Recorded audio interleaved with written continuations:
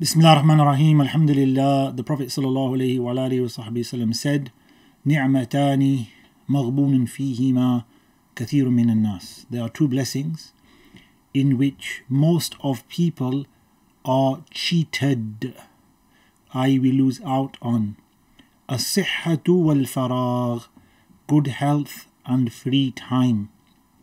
What this hadith means is that these two blessings which we have, we do not avail ourselves and benefit from them as much as we can. Rather, we waste them. We are guilty of wasting time, wasting our energy, our ability to do good by entertainment and eating and drinking and enjoying life and wasting away the hours and the days of our lives.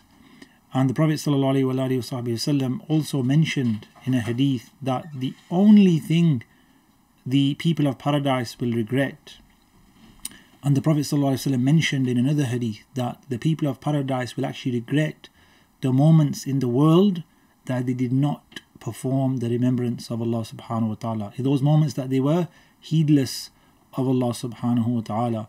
So what this hadith is telling us is that we need to make the most of our time and health in the remembrance of Allah, in productivity, in obedience, in doing something good for our souls, fulfilling the commands and obligations that Allah subhanahu wa ta'ala has set us, and not being among the lazy and those who indulge in this world and lose out.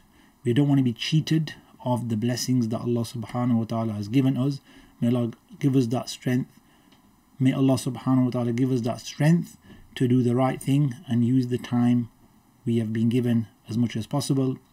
As Imam Hassan al-Basri said, Ibn Adam anta ayyam, O Ibn Adam, you are days. Kullama